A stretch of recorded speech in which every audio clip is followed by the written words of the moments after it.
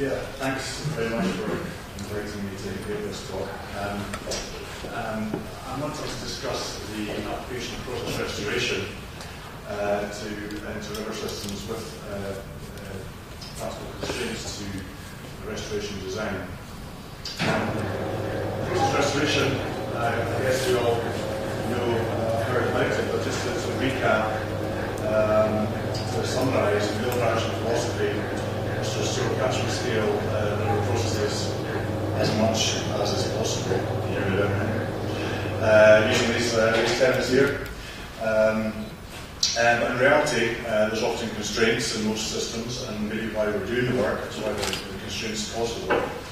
And so these type of constraints, when we were pulled back from this idealistic situation of restoration, but I would argue there's still always the necessity to include process, regardless of how constrained a site is, and it's essential in order to produce a sustainable and stable restoration design. So, in terms of process restoration, I like to describe this 2D space of restoration, where on the x-axis here we have geomorphic dynamism, or the potential of the river to do geomorphic work, against the degree of impact to physical process or the degree of constraint. So, as one end member, we have this do-nothing approach, where there's sufficiently high geomorphic potential and relatively low impact that we can do nothing, the river will recover in an acceptable amount of time on its own. But we don't like to do nothing, we like to do something as practitioners. The next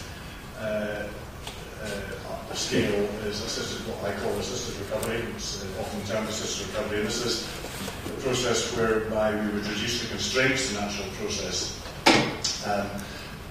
Basically giving the river a bit of a kickstart towards recovery, so doing things like removing embankments or bank protection, maybe assisting with the supplies and bed load. So over time the river can naturally recover itself. But most restoration, I think, is in this area, hence the larger oval here. And this is what I call initial conditions design, where we have moderate degree of geomorphic potential for work and a higher degree of impact. And we have to give the river an initial condition with which to work on. So we give it our best guess of a stable channel, and then allow the river to adjust that over time to produce a dynamic equilibrium. And then the end member of the other end is what I call functional design. Here we have such a small degree of geomorphic potential and a high degree of constraint or impact to physical process. We pretty much have to give the river its final design. And that's not to say that process isn't important at that in this end member. Process is essential in order that we produce designs that are appropriate for imposed conditions. I'll show an example later where the failure to do this results in the failure of the design. So I want to go through two examples here, two case studies, one in initial conditions design and one in functional design. And these two are the Int'l water, which is in the Scottish borders. So this is an example of initial conditions design. And then Mains of Dice, which is an urban system in Aberdeen City, also in Scotland, an example of functional design with a greater degree of physical constraints. So Int'l water, as I said, is a tributary of the Tweed in the Scottish borders, joining the Tweed and the Peebles. It was canalised over about a 5-kilometre section in the 1790s relating to road construction. And there's significant anthropogenic and natural constraints to restoration. It's relatively low to moderate energy system. There is significant infrastructure and services such as roads and property and power lines, etc. There's agriculture in the catchment in the floodplain, and there's also some flood risk issues in the catchment.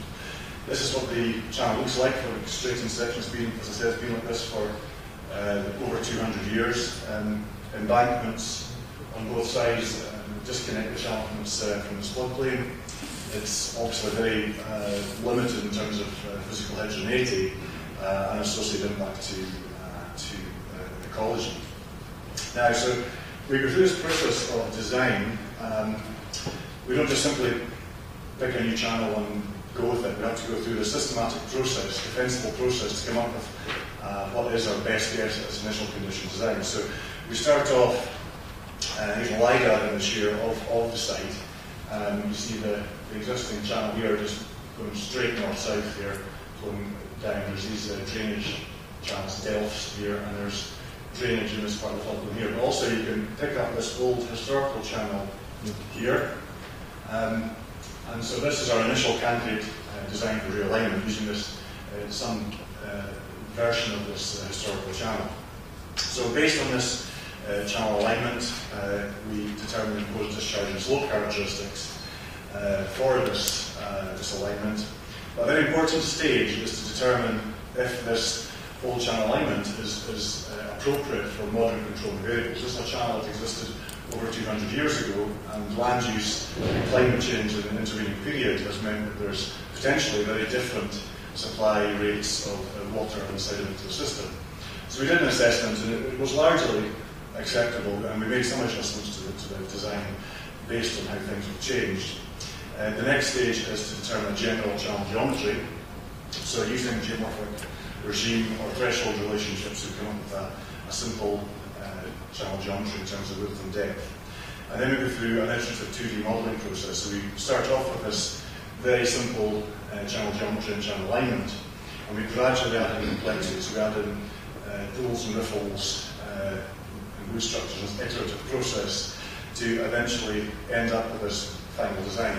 And this is our best guess of that we supply the river. So we assume it's at a position where it will fail when it's operational, but the river will adjust it. The river will adjust it to identify or reach its dynamic equilibrium state. So we constructed this a little over a year ago. This is it shortly after construction. Here you see the old channel running from north to south here. We've retained some of the old channel for backwater habitat, and here's the new sinuous channel with some large wood in the channel. And already with one flood event prior to this photograph taken, there's some fine sediment that's collected on the inside of these meander rings.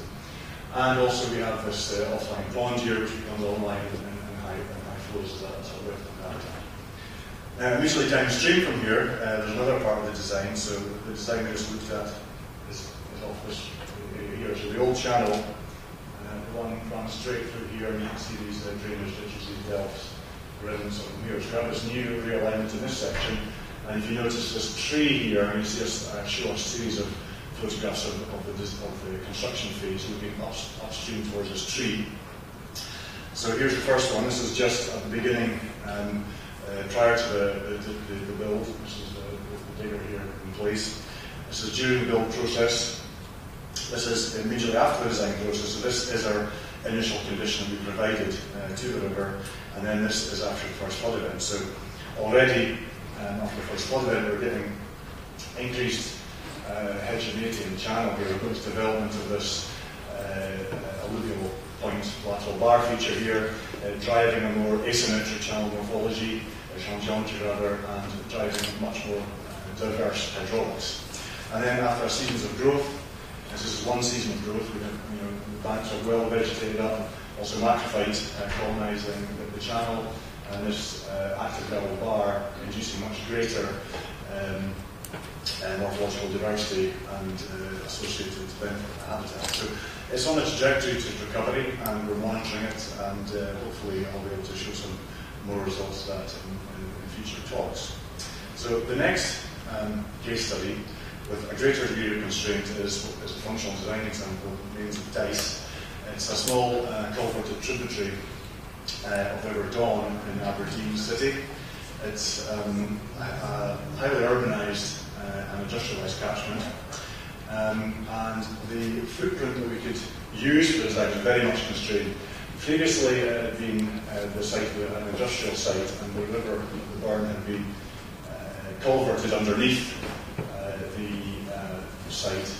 The site was developed for housing, and because of the footprint of the housing, it had to be going in this location, and that was a absolutely fixed position for the channel.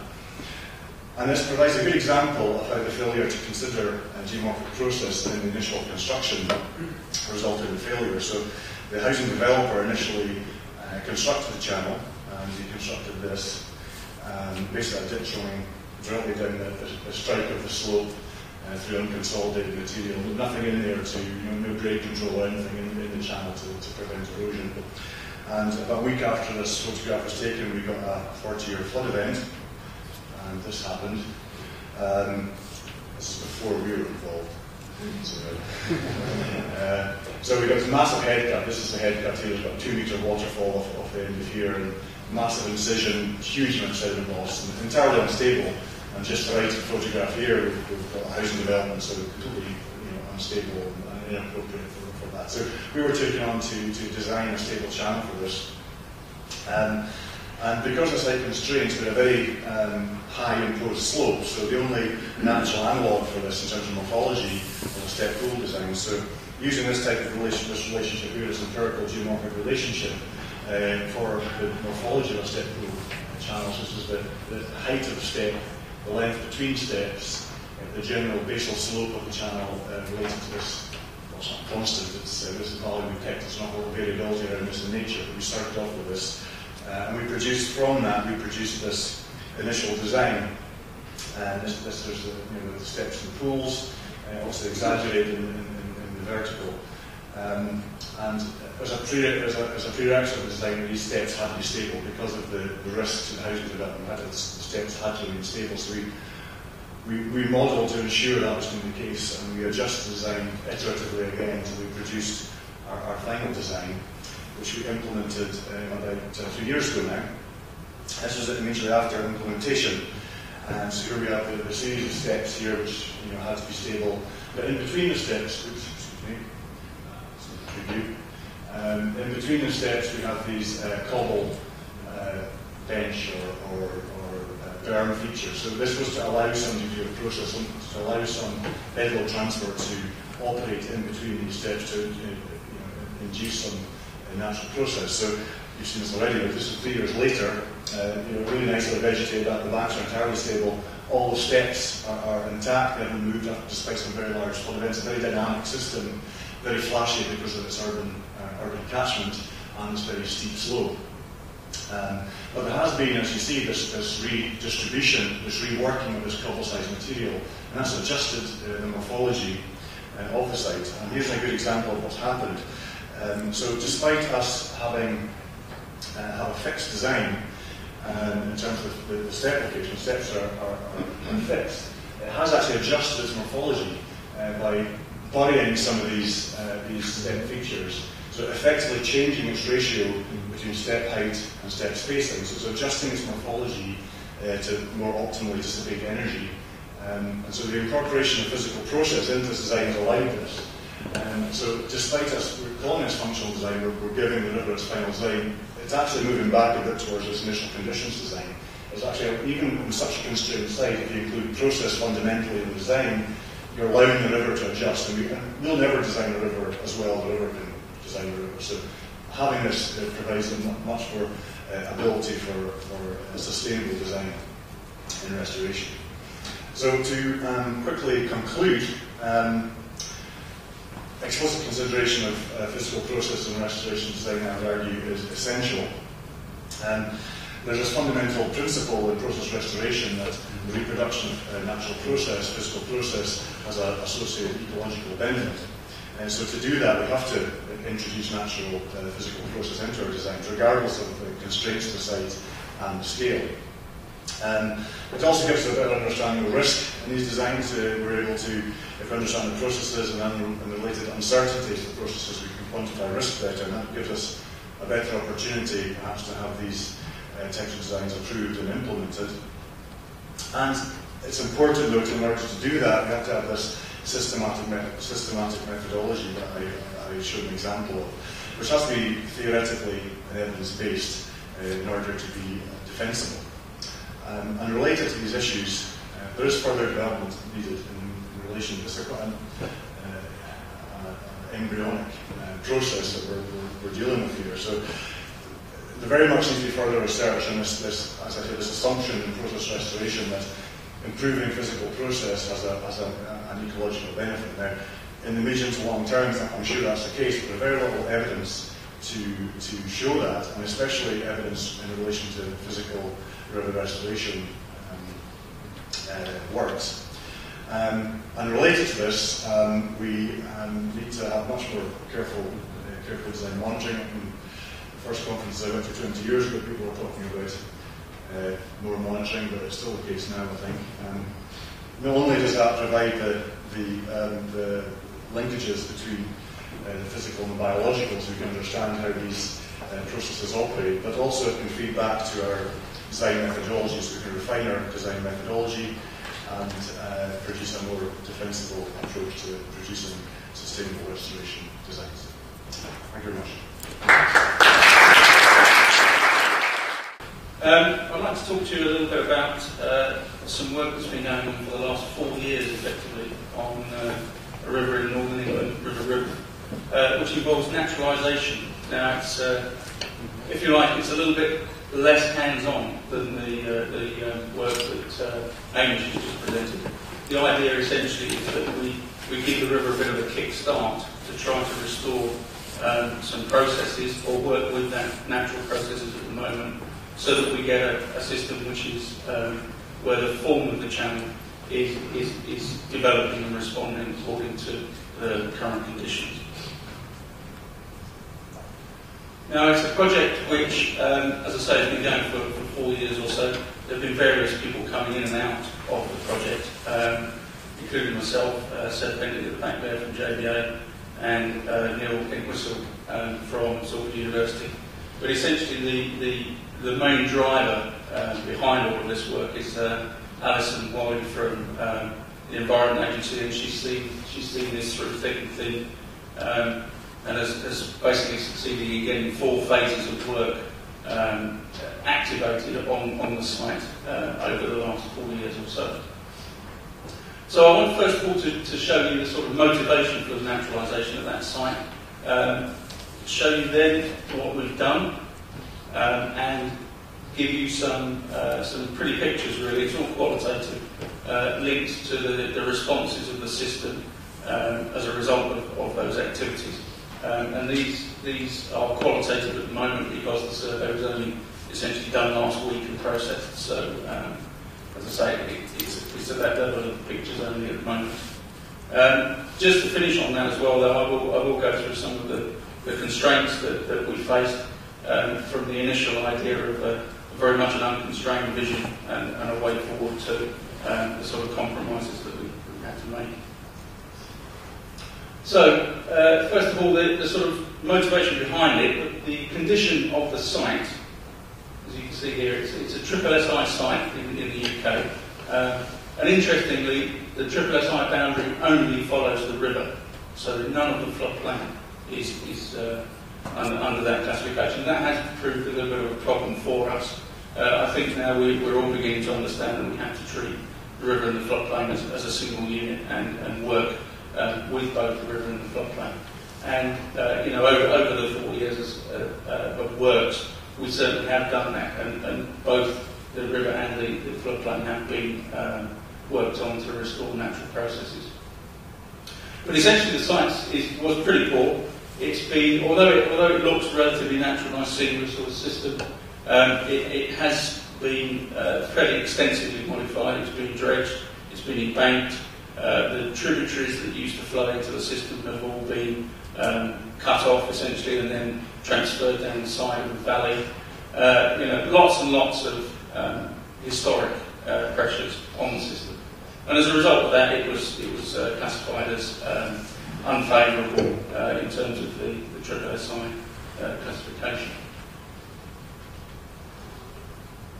Now, in order to change that, we had to put together a restoration plan or a naturalisation plan, and that involved a series of potential interventions, all of which stemmed from pretty detailed sort of hydromorphological investigations of the site, which linked up geomorphologists with ecologists as well, so that we understood some of those linkages there. Now, early on, there was a phase 1, phase 2, 2011, 2012, and you can see just about from the picture there that quite a number of measures were undertaken, and a lot of them were actually undertaken on the floodplain. We did a lot of floodbank realignment, we did a lot of fencing to keep out sheep and cows, etc. We worked on paleo feature reconnection and changing the flow dynamics through construction of chute channels, etc. And that basically followed through phase 2 as well, with sort of very similar approaches. Phase 3 and phase 4 have also gone ahead, but they are largely linked to floodbank realignment. So, just a couple of examples. I think this is a really interesting one to start with. Just this simple fencing of the site, which essentially changed the way that the land, you know, on the preserve side, if you like, of the fencing was managed. You know, without the livestock there and without the sort of grazing pressures, etc., then there was a really dramatic change very quickly in the vegetation composition, and you know, certainly a change for the better. So, really a very cheap and effective initial approach. We recognised obviously that we'd lost a number of the tributaries coming into the channel. One opportunity that did arise was to actually take a couple of those tributaries out of the culverts that were in, and to basically bring the water back to the surface. And that very, very simply and very quickly created several hundred metres of flooding tributary channel across the floodplain area. So we're beginning to wet up that zone as a result. Similar to that, there are a large number of features across the floodplain which had been disconnected historically from the watercourse. And it was, again, a relatively simple exercise to begin to reconnect those features. And as a result of that reconnection, you can see lots of areas where we went from essentially a dry, fossilised feature and habitat to one which is now largely functional with in line with the flow regime in the channel. There was a concern at the site in terms of fisheries of overly mobile gravels in the system as well. And one of the approaches to beginning to stabilise those gravels was to create additional channel capacity at the side of the watercourses. You can see just about there a really quite nastily designed or nastily executed chute channel. Unfortunately, when you leave the contractors alone, they tend to go back to old habits and put trapezoidal channels in where you actually design something a lot more variable. But luckily the river over time is adjusting that, and we'll see later on that it's becoming a much more natural feature as well. Additional attempt to lower the energy within the system was to widen the channel and to create these sort of wider gravel berm areas on the inner banks. Very useful in terms, as I say, of lowering the velocities in the system, and also very useful in terms of increasing the supply of gravel locally from these areas into the river itself. So sort of a double purpose for that type of feature. Away from the main channel, we also had an opportunity to work on a pretty degraded tributary of the watercourse. You can see here this is how it was originally. Basically, it had been dredged out, no real features, just a lot of silt in the bed of the channel and culverted towards the end. So we took away the culvert, increased the gradient a little bit, and put in some pool riffle sequences along that channel, with the idea that it would provide better habitat, particularly for trout. You can see here a couple of these features which were reinstated into the watercourse. The result of putting those systems in, or putting those features in as well, is that we effectively raised the water table locally there and made a significant difference to the sort of hydrological regime of the floodplain immediate and adjacent to that small tributary. And you can see there it's been significantly wetted up. As I said as well, this system prior to our sort of manipulation of it was a pretty active channel. So you've got a number of paleo features located very close to the waterfalls, and again, very simple and low cost reconnection work went ahead there, which then again basically allowed flow back into those fossilised features.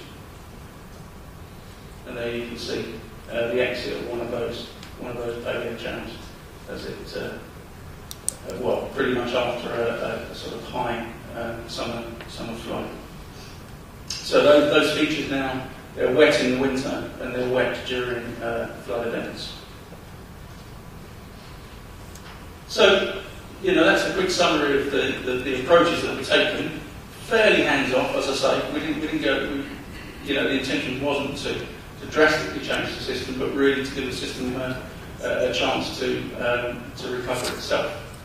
Now, we've very recently been out to the site using some of these new drone technology.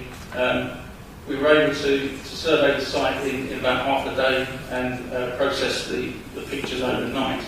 And essentially that gives you a very useful auto-rectified image of the area, which obviously we can compare to the morphology before the works were undertaken. Now you can see from this little picture underneath, the detail that you pick up is really very good from these drone units. You can see I've zoomed in here. Unfortunately, I actually used the PowerPoint slide graphic to zoom in, so you don't really see the true quality of the image on this one, unfortunately. But what I hope you can see is the fact that we can very easily distinguish between different sediment types within the channel, the cobbles, the gravels, and the fine material there. So there is a lot of detail captured from the survey. And you can see that again here in terms of process. You can see the cantilever failure of the banks there, of the blocks that have dropped into the river channel. You see the different hydraulic habitats operating in the waterfalls, and you get also a feel of the bed as well. So what happened? Moving the flood banks, we can see very, very significant difference here with cattle exclusion, with livestock exclusion, and the development of a much more varied, diverse vegetation and morphology. The chute channel, it still doesn't look very nice, but it does function in the way that we wanted it to. It has started to develop. The result is it has slowed gravels in this region here, so we're getting deposition, and it's also slowed the erosion on the outer bank there. And you can see in these close-ups that there's head cut erosion going on in the chute channels. They are beginning very much to naturalise themselves. Inner berm areas has encouraged deposition on that inner bank from previous, and it's created a more sinuous flow path, which has then led to erosion of the bank on the downstream end there. So again, we are seeing processes and erosion deposition coming back into the system. Paleo reconnection, as I say, really easy to do at this particular site because they were so close to the natural channel. And you can see the development of really diverse and active habitat as a result of that reconnection. Tributary daylighting, where we've taken the water out of the culverts. Again, very significant change in terms of the floodplain wetness here. A real big difference as far as I'm concerned from again, very, very small intervention. And riffle creation, I'll finish on this last one. It's not as positive as some of the other photographs I've shown you. That's the old system. This is the new one. You can see, okay, we've got rid of the culvert, we've had some success there. But very hard to see the riffles. To zoom in. Still very hard to see the riffles, although you have got the area of wetland very definitely wetted up. reason you can't see the riffles is as soon as they were put in, basically we had to take them out due to some disputes with, it was a dispute really with the landowner. So, you know, it's a difficult one. You have to tread very, very carefully in terms of doing some of these things. And ultimately, you know, things can go wrong really quite quickly. Summarising that, you know, there are a lot of constraints. Farmers being one of them. You know, they've got a livelihood. They use that land. They don't necessarily want to give too much of it up. Anglers as well were quite vociferous. They like things to stay pretty much as they were, rather than allowing things to change. Even some of our sort of natural organisations, nature organisations, RSPB, etc., put up objections, but for instance, in terms of putting trees on the floodplain, because they felt that would then encourage birds of prey raptors in that area, and then that would impact on the waterfowl. So difficult to sort of tie all those things together. And there were some concerns over the changes that we were making to some of the historic flow management. A couple of pictures of that. That's what caused all the problems with the farmer. A little puddle about that big, but then we had to take all the ripples out as a result. Very sad but true. So to conclude, I think, or at least I hope, what we've seen is the fact that we can adopt some pretty simple approaches in terms of naturalisation, provided that we understand how those interventions are going to influence form and process, and by doing those interventions we can restore some dynamic activity to the watercourse. It is a delicate process, as I've shown you with the farmers and other people. You know, it's been described really as a social science in terms of being able to take a lot of these things forward, and it can very easily become derailed, which is a shame. But basically, I hope from the photographs at least you can appreciate that there are very significant and very rapid morphological and ecological rewards as a result of the work. Okay, thank you very much.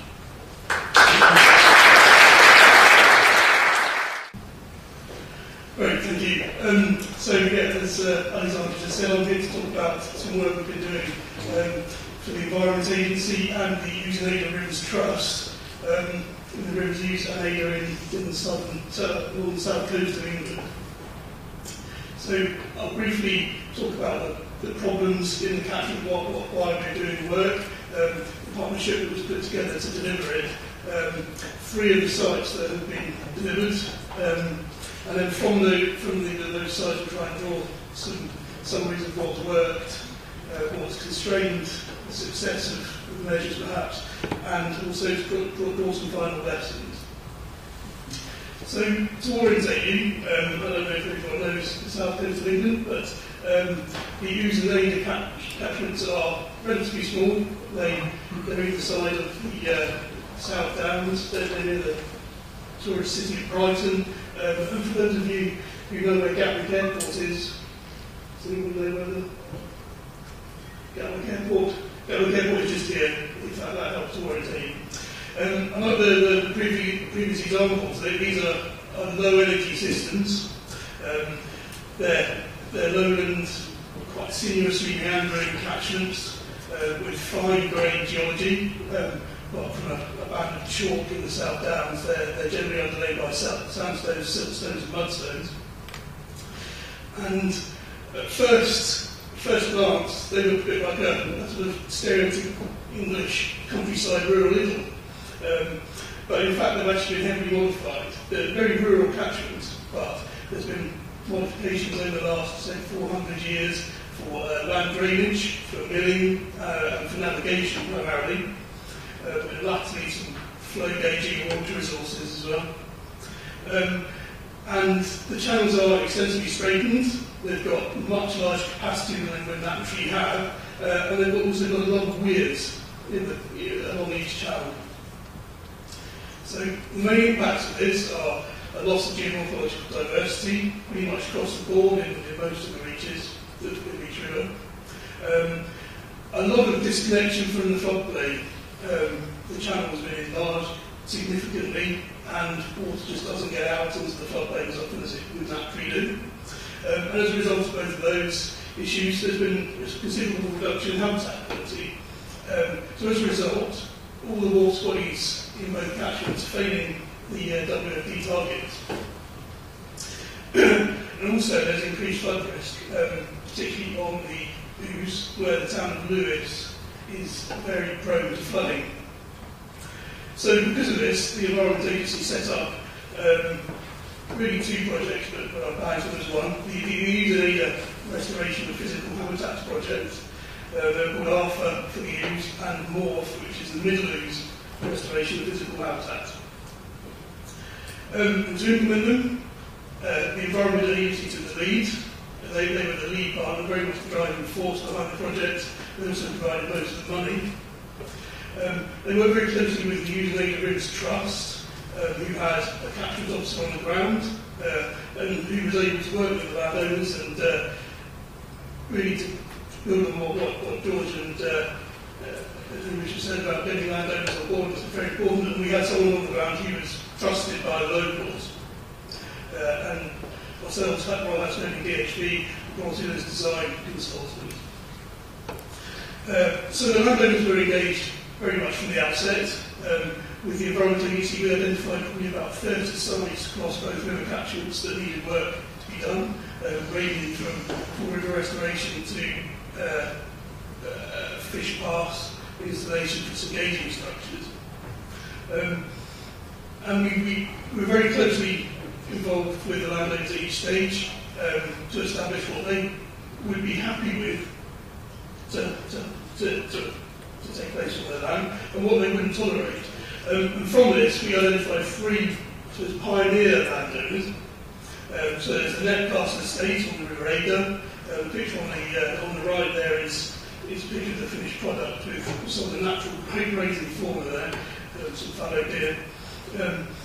We identified the Spring Meadow site on the River Ouse and Buxton Park site on the River Uck, which is the major tributary of the Ouse. So we basically had a slightly different approach, different aims and different constraints at each site. So we started off with the Net Castle site. The aim here was to improve, primarily was to improve floodplain connectivity. The river very much functions as a canal. It's been enlarged and pushed to one side of the floodplain, so the land, which is quite poor quality clay land, could be farmed. But the landowner, his big estate, he realised that he wasn't making any money from farming, or his parents weren't making any money from farming, so when he took over, he basically made a brave decision to stop. There's no agriculture going on in the estate, and he was letting it rewild. It's part of a very big project, the net rewilding project. There's lots of movement about that. And as part of that, he wanted to get the river behaving naturally. From his perspective, there were no constraints at all on what could be done. But unfortunately, nature isn't quite so understanding, and there's some very sensitive flood risk receptors in terms of a road bridge, which is only just above the floodplain.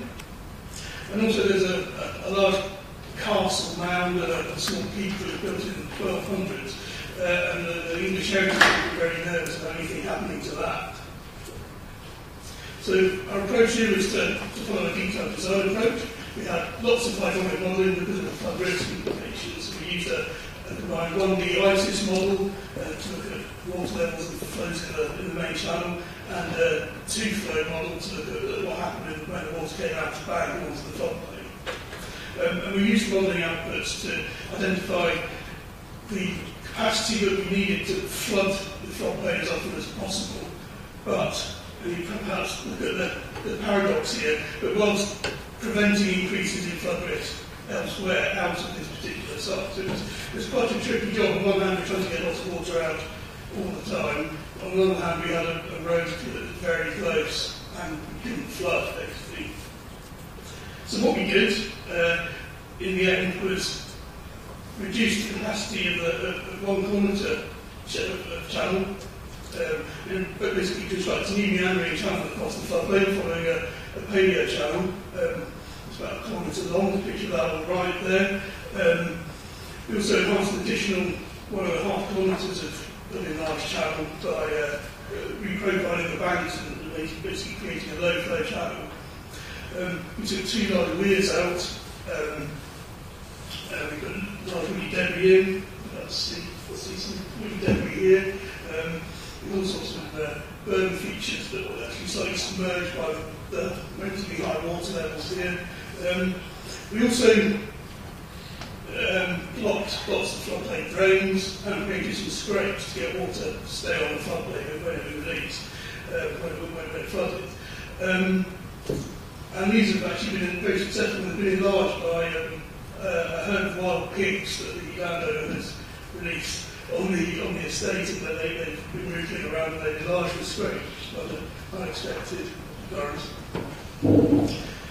Moving on to the Spring Meadow site on the Ouse. This is again a piece of river that has been enlarged and moved to the edge of the floodplain, so the field, the farmer can have one field to cultivate.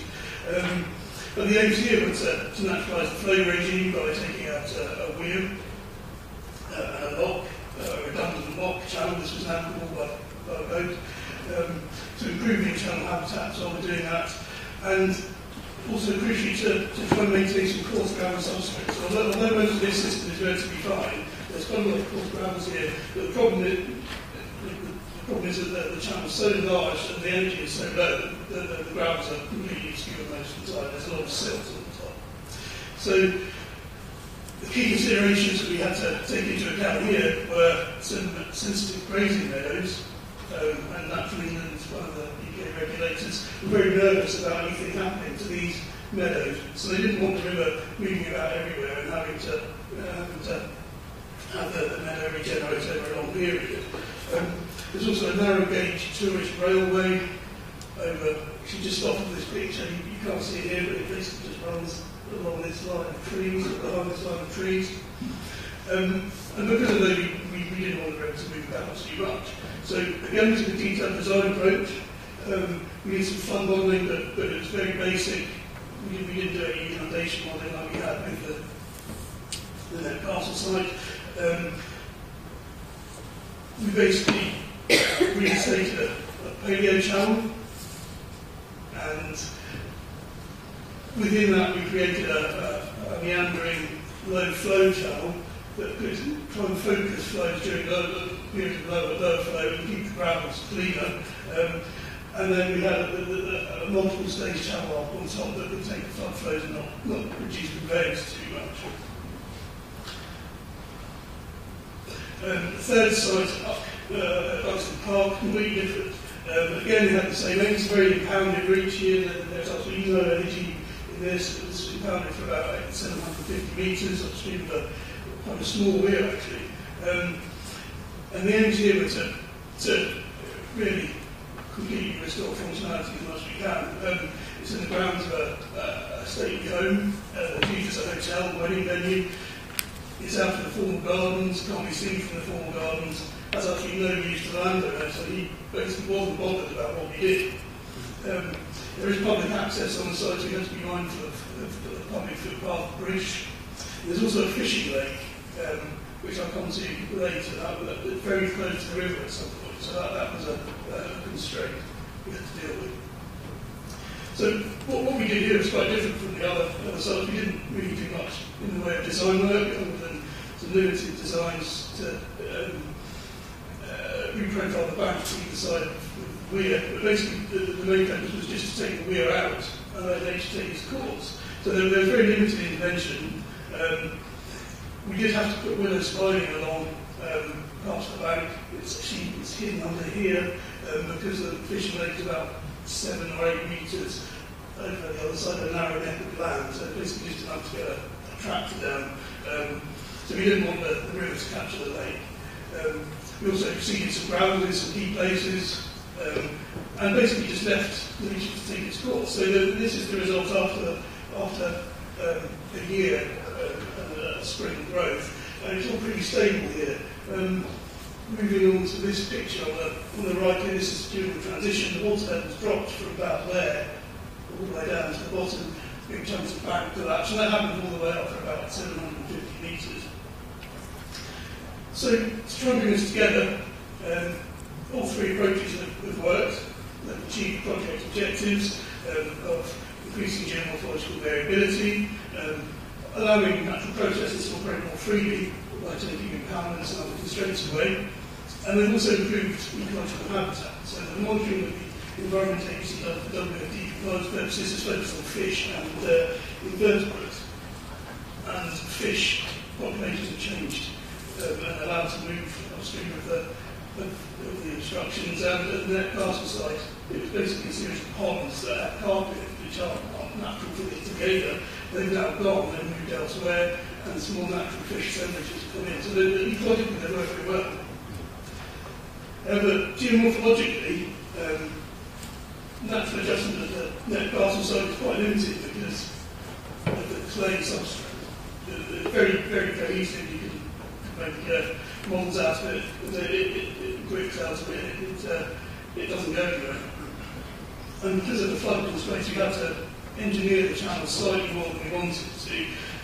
That said, the animals that roam, the pigs and the deer, are doing their bit to reprofile the banks more for us and break the structure.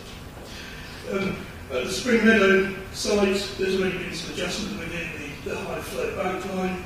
And at Buxton Park, has been extremely successful from what we wanted to do. We gave nature a free hand pretty much, and it's worked very well. So, drawing together very quick two sides. I think it's fair to say that the design approach we used and the sort of free and natural adjustment approach we used were both achieved project objectives. We're working towards good ecological status for the relevant water bodies. But certainly from a hydromorphological perspective, not necessarily from an ecological perspective, but I'm afraid I don't have full data, but I'm told that actually the ecological results are better at the net castle site than any of the others. But from a hydromorphological perspective, the least intensive approach in terms of design intervention has worked best. So the Buxton Park approach, where we just take a rear out and let nature take a course, has introduced a lot more hydromorphological variability.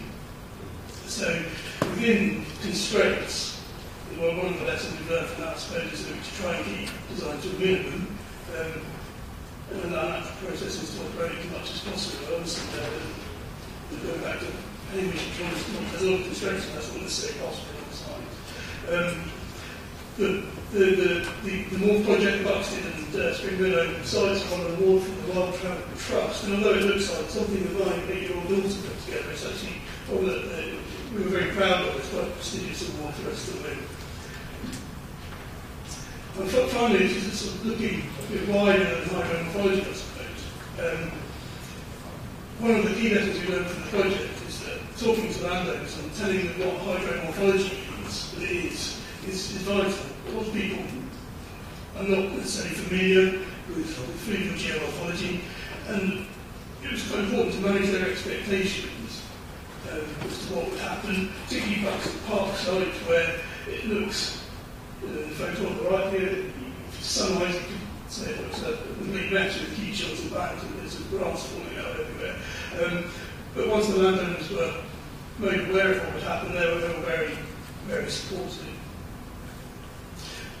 And one of the key sort of measures of the success of this whole scheme, I suppose, is that these three projects have been used as examples for other schemes or other landowners within the catchment.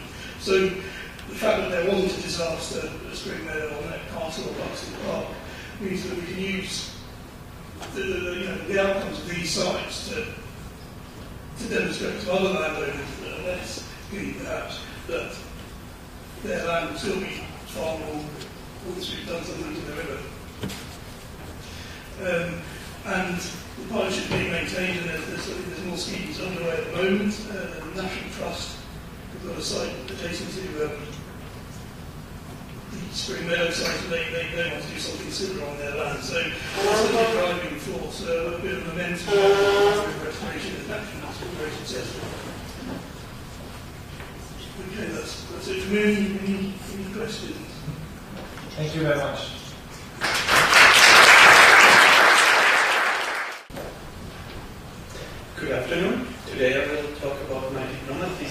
which deals with morphological impacts on flood peak dampening. So to say floodplain evaluation, and I used the floodplain evaluation method to do my investigations. To introduce you to the topic, I will firstly compare the demands of the EU Floods Directive with the current situation in Austria. Then I will talk about the objectives, followed by the methods and the catchment, and in the middle of the presentation I will show some results, followed by a short discussion and the conclusions. The EU Floods Directive demands the preservation and restoration of natural inundation areas. At the left figure at the bottom, you see the daily consumption of land for construction and traffic in Austria for the period 2004 and to 2010, as well as the target value of the Austrian sustainability strategy, which is 2.4 hectares per day. And you can see that this value was exceeded each year. And at the right figure, you see where this land consumption takes place.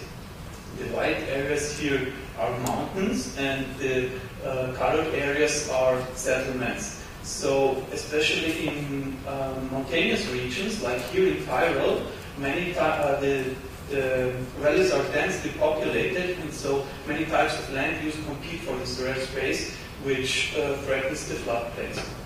At the moment we are losing floodplains, but we don't know how efficient they are. Therefore I tested and improved this method at a smaller river to evaluate and compare these floodplains.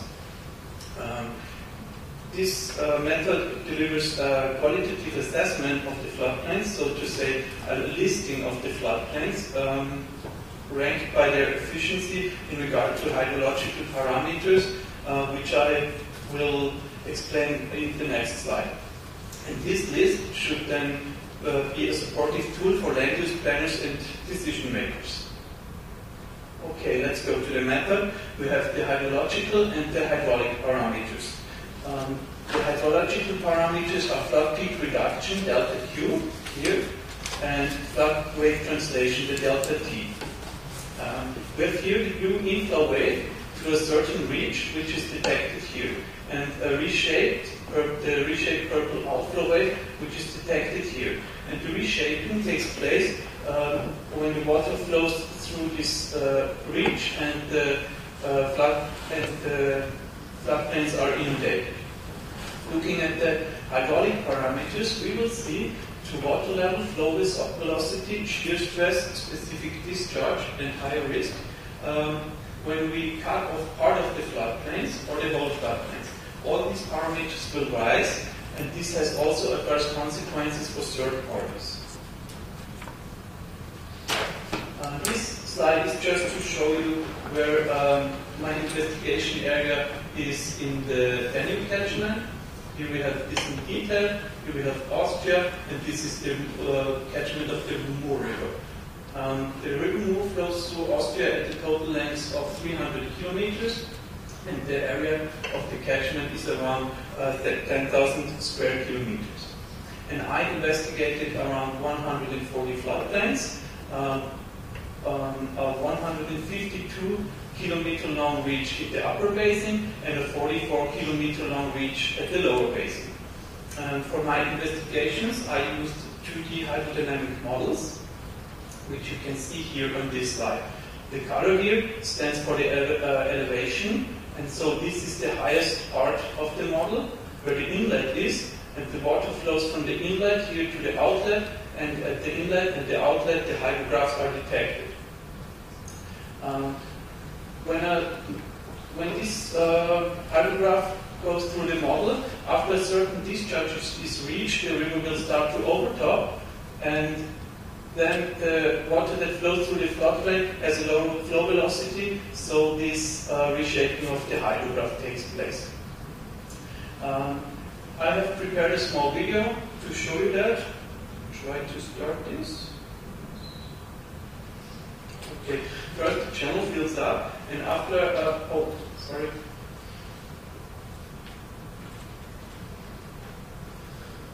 First the channel fills up, and after certain discharge is reached, the inundation starts here, and the lower parts are inundated. And after higher discharge is reached, also the higher parts of the floodplain is inundated. So it's depending on the morphology of the floodplain how these inundation patterns are. So each floodplain is different. Okay, let's go to the results. Here we have again some floodplains along the river and the delta Q and delta T values for two floodplains. This notation here says that this floodplain is located at river kilometer 285 at the left side.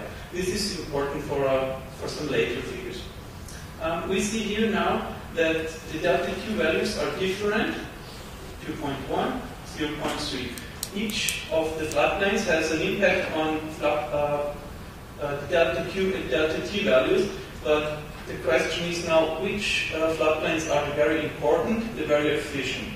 To answer these questions, I have separated the river in morphological homogeneous reaches, which you can see here. This is a 33 kilometer long reach. You have the absolute peak discharge reduction in cubic meters at the vertical axis, and here we have the positioning at the river, starting at the highest point at kilometer 288, and then it goes downstream. But these are absolute values, and I can't compare them. Therefore, I have edited them. These here are now the values in percentage of peak discharge reduction in the whole reach. Here we have again the positioning at the river. The floodplains are already sorted by their efficiency. So this means that this floodplain here contributes 18% to the peak discharge reduction in the whole reach. At this slide, I have introduced put threshold values, which is here 5% of the cumulative effect. These floodplains have together 5% of the cumulative effect, and the blue ones should deserve special protection. So we should lose them. To save some time, I show you the other parameter, the other hydraulic parameter in its final form, and here we have the threshold value of 15 minutes. This value has proven to be very practical. Now let's go to the hydraulic parameter. Here we have again floodplains, and these red lines are cross sections, which you see here. And I built fictive dams into the model, so to see what happens when we cut off the floodplain. And you see here, this is the normal water level without the dam, and this is the water level with the dam. And here you can see also that larger floodplain, the increase in water level is bigger for larger floodplains than in smaller ones. Here are again the results for the water level for this reach, and here we have a 10 centimeter boundary. Now we have all three parameters for the ferrometer, and we can start the intersection. And the intersections works as follows. We have delta Q, delta T, and water level, and now the battery parameter decides. This means here each line is a floodplain, and the battery parameter designs means that only when all parameters are marked yellow, the floodplain can be categorized as less important. All other floodplains where if only one parameter is blue, should be characterized as very important, and these floodplains should deserve special protection. Here we have the results for the reach I showed you before with the parameters, and here we have the assessment, and you see that only two floodplains are less important, and they are located here and here. So here two very important things for the flood peak reduction are the volume of the floodplain and the size. You see here the floodplain size and the relative peak discharge reduction in percent. What's here is a bit strange. We have a very small floodplain with a very high impact on peak discharge reduction. It's nearly as high as this impact for the very big floodplain. Why is that so? You can see here, this is the hydrograph of the small floodplain, that the overtopping of the floodplain starts nearly when the peak discharge is reached, and so this form, the hydrograph is reshaped in this form. At the large floodplain, the overtopping starts much earlier. You can see here the morphological impact, and when the peak discharge is reached, the floodplain is already full, so it don't has such a great impact. Well, this brings me then to the conclusion. The method works very well in everyday practice. The qualitative assessment worked also very well and delivered clear results. And finally, I think it is a good support for land use planners and decision makers to protect the floodplains. Thanks for your attention.